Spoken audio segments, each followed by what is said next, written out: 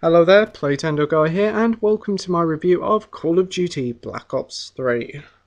Despite still being immensely popular and sales still strong, Call of Duty has felt a bit iffy in recent years. Last year's Advanced Warfare offers a strong experience, but the previous entry Ghost still leaves a bitter taste in many players' mouths. After 3 years absent, Treyarch is back with one of the best value and content-packed games in recent memory.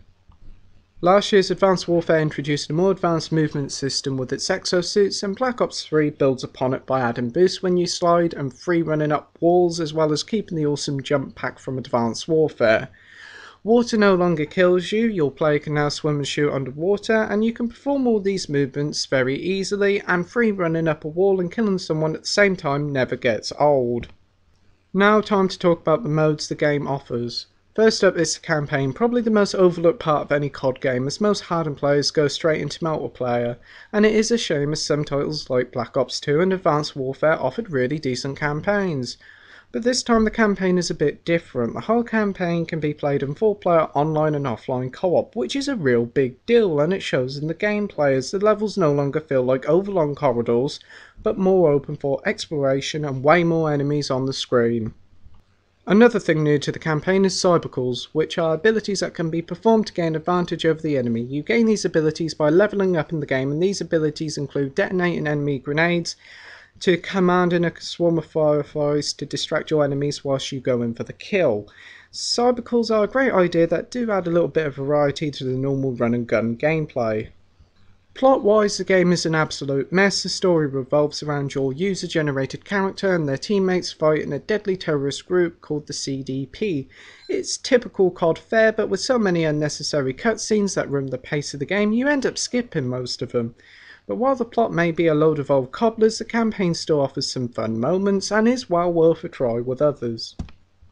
Next up is Zombies. The ever-popular side mode is back with its best and most complex iteration to date. Shadows of Evil offers a great 1930s style New York map, and also has a great voice cast including Jeff Goldblum and Ron Perlman.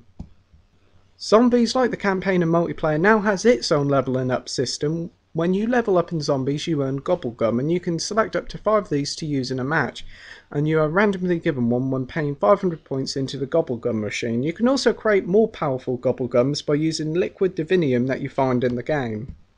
Shadows of Evil is certainly a fair bit different and more complex to the older zombie maps, with more focuses on rituals and finding Easter eggs.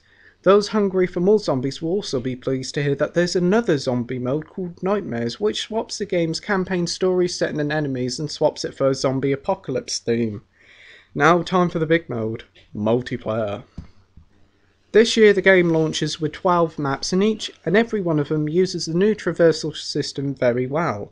Instead of making a random soldier for multiplayer like old, this time you can choose from various operators, and while they're all generally move and control the same, each operator has their own specific special powers. Some of these powers include an explosive bow and arrow, a machine gun arm, to even a fire gun, and much more.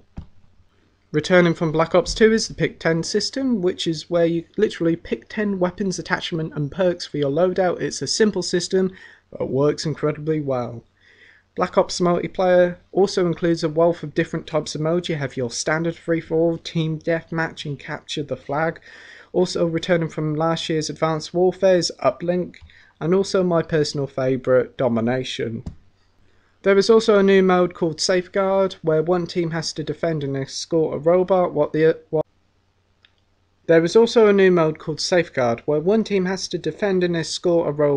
the other team tries to disable it.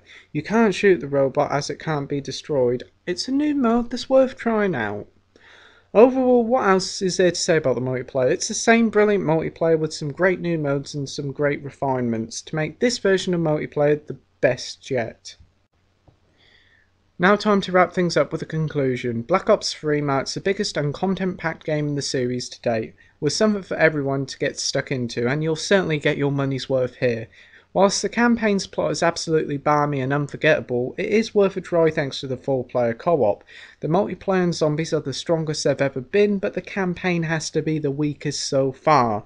I would give Black Ops 3 a score of 8.5 out of 10 with a title of great. Thank you for watching my review. I hope you enjoyed it. Bye.